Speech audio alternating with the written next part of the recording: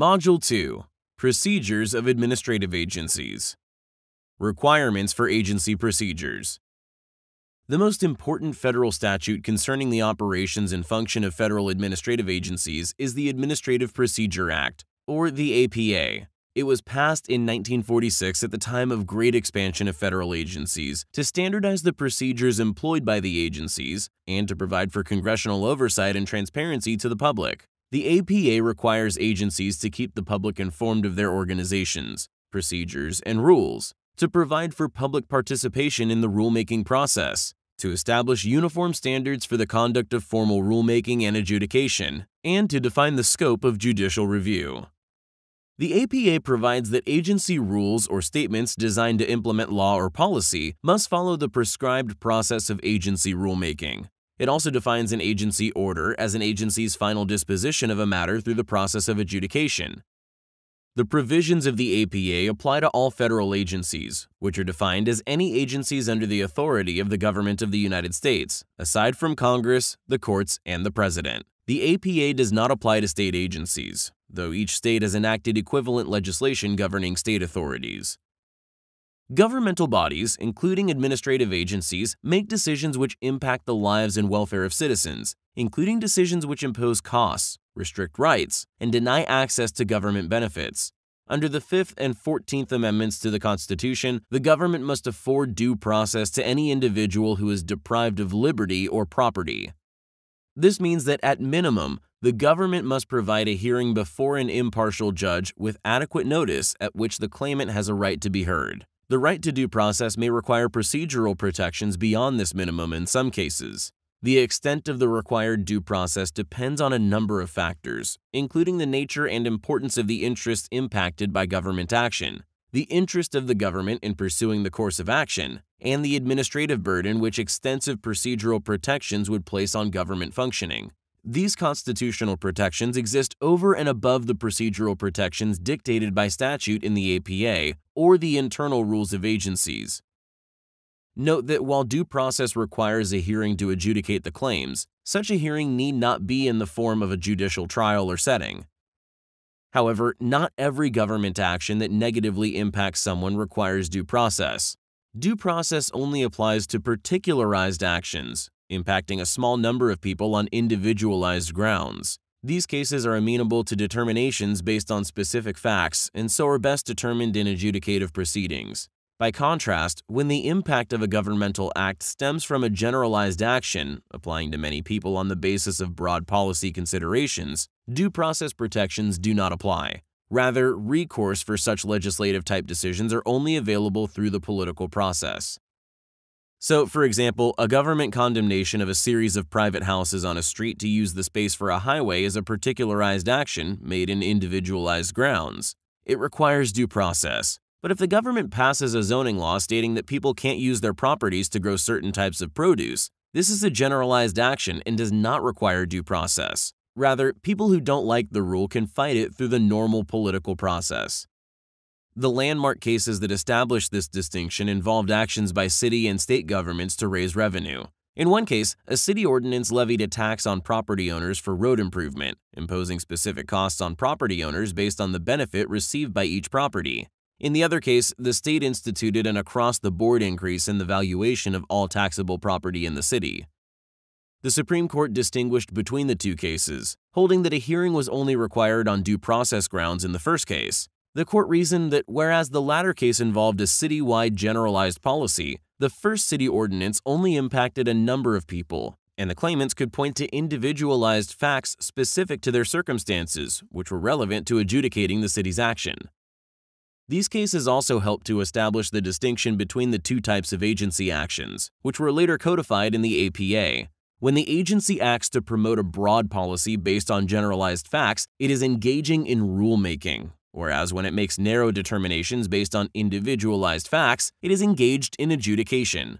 One important difference is that while a hearing is required for agency adjudications, such hearings are not required for rulemaking. Due process for administrative actions. Aside from the constitutional requirement of due process, Congress may require that agencies provide adjudicatory hearings for those impacted by agency policy. In such cases, the hearing is mandated whether or not the circumstances would qualify for due process protections under the Constitution.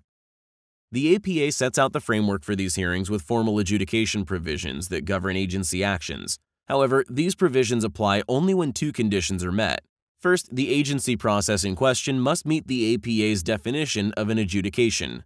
Second, there must be a statute that specifically states that the adjudication must be determined on the record after the opportunity for an agency hearing. This means that it is up to Congress to specify by statute, generally in the Enabling Act establishing the agency, which agency adjudications require a hearing on the record. This language in a statute will trigger the APA's formal adjudication provisions, requiring the hearing to comply with the extensive process detailed in the APA.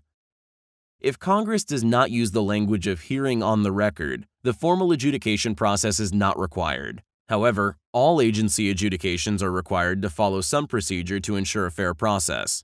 These non-statutory hearings are known as informal adjudications, and they're generally not the trial-type hearings used for formal adjudications. Instead, the APA provides minimal requirements for such hearings. These include the right to appear before the agency and to be represented by counsel, a timely conclusion to the matter under dispute, and an agency explanation to be given when a petition or request is denied.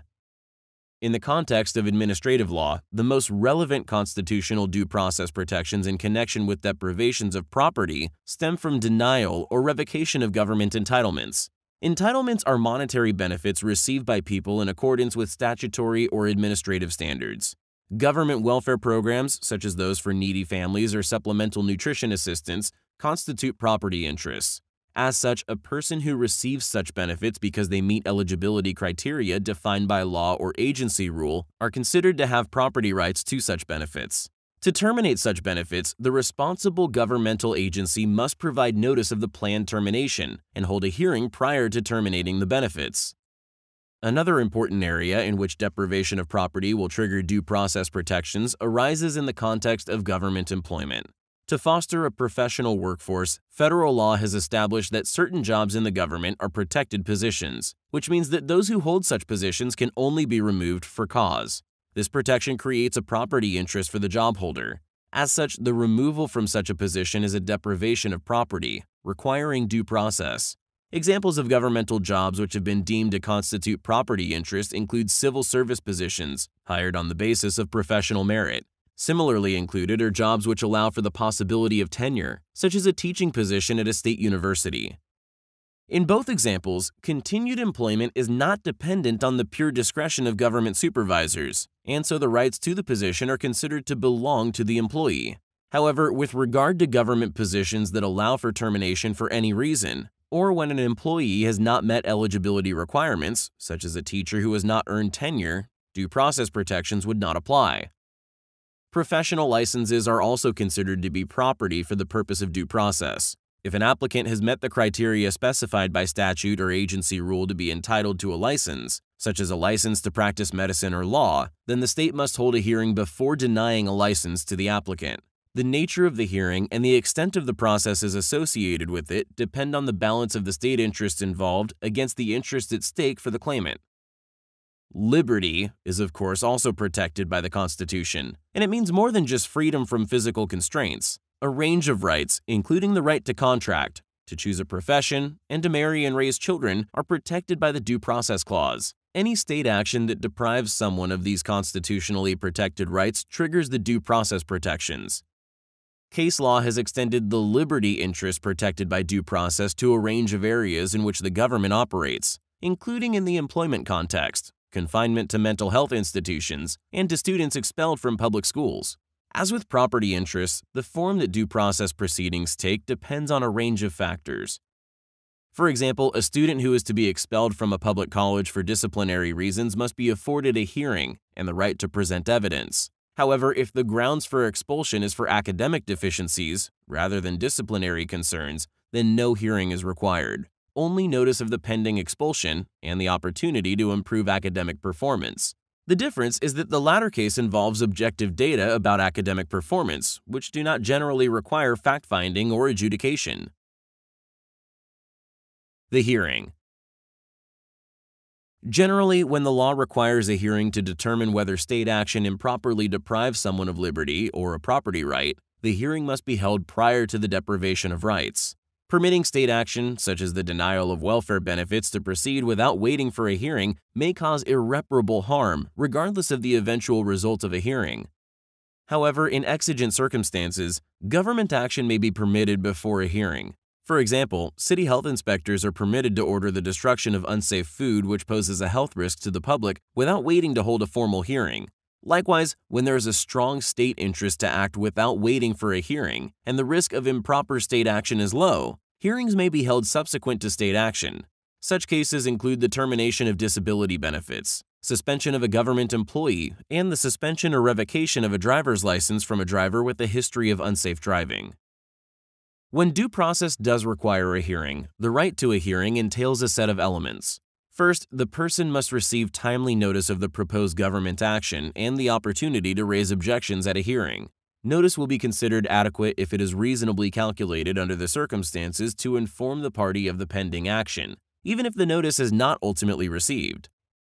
Second, those who are to be deprived of protected interests must be afforded the opportunity to present witnesses, submit evidence on their own behalf, and confront opposing witnesses. Third, the hearing must be before an impartial decision-maker. A decision-maker is impartial if he or she has no record of bias or conflict of interest and was not previously involved in the decision-making process. Whether the decision-maker arrives at a conclusive determination, the reasons for the ruling, as well as the evidence relied on, must be stated. Finally, those impacted by state action may have a right to have legal counsel at administrative hearings. However, under certain circumstances, such as when the proceedings are non-adversarial, the right to counsel may not be applicable.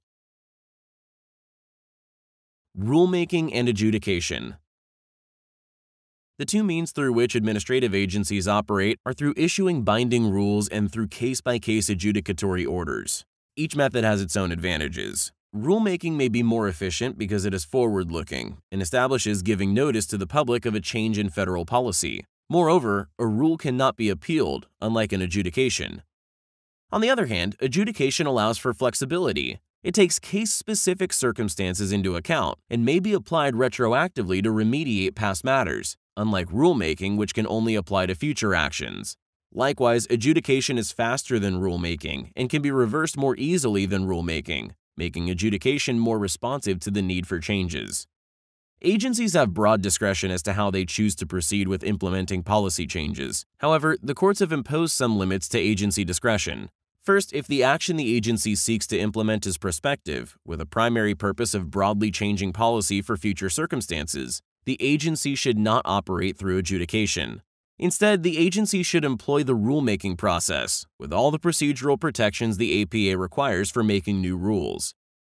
Still, while agencies may employ adjudication hearings which have retroactive effect, courts have limited this discretion. The courts have demonstrated that they may overturn the results of an agency adjudication if the court believes that retroactive application of the policy would have serious adverse consequences. An agency's using adjudication to have retroactive effects when prospective rulemaking could accomplish the same goals for the future may be considered an abuse of agency discretion. For example, in one case, the National Labor Relations Board ruled in an adjudicatory hearing that a company that refused to rehire workers after a strike must rehire the workers and award back pay. The federal court ruled that requiring back pay went against long-standing precedent that the employer reasonably relied on, and so retroactively changing the policy in such dramatic fashion to punish the employer was an abuse of discretion. To serve its function as a policy-making body, issuing rules and adjudicatory orders, agencies must be able to obtain relevant information from individuals and companies. While such information is generally obtained voluntarily, agencies may be authorized to use compulsive means to acquire information necessary for the agency to meet its mandate. The APA provides a process for such investigations. However, agencies do not have inherent power to compel the disclosure of information, as the power to subpoena documents and witness testimony must be conferred by statute. Thus, the agency must seek a court order for a subpoena. A court will endorse an agency subpoena request as long as the subpoena is reasonable, specific with regard to what is sought, and relevant to the subject matter the agency is authorized to investigate. Agencies may also conduct physical inspections when authorized by statute. These inspections are considered searches under the Searches and Seizures Clause of the Fourth Amendment. As such, the inspections must be reasonable and undertaken pursuant to a valid warrant where applicable. However, states may pass laws to authorize warrantless searches of businesses that are pervasively regulated. For example, laws that allow for inspections of liquor stores and gun stores without a warrant have been upheld as constitutionally valid. Though we introduced rulemaking and adjudication in this module, we'll go into more detail on both in the next two modules. In Module 3, we'll focus on various types of agency rulemaking and rulemaking procedures.